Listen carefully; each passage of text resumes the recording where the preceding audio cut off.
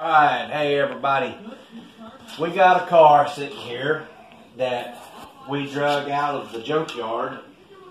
The sticker says 1997 was the last time it was drove. So that means 23 years ago it was parked. We put a battery in it, poured some gas down the carburetor, fired right up.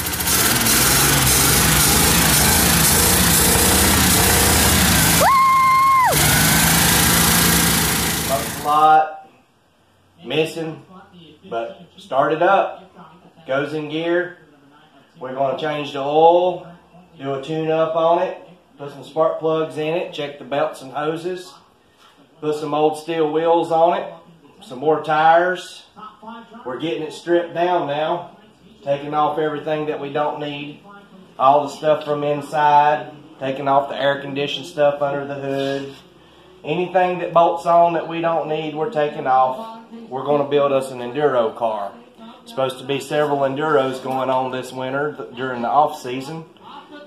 Payout is really good for enduro races. Usually a bunch of cars in them. Usually a bunch of people watching. Putting on a real good show. Beating and a banging. So we're going to run some enduros this winter if everything works out with this car. We've been working on it the last couple of days, stripping everything out of it. There's the seat. Front seat? Yep, that's the front seat. We done got the back seat out. We're going to pull the carpet and the seat belts and stuff out of it tomorrow. Done got a fuel cell mounted in the back.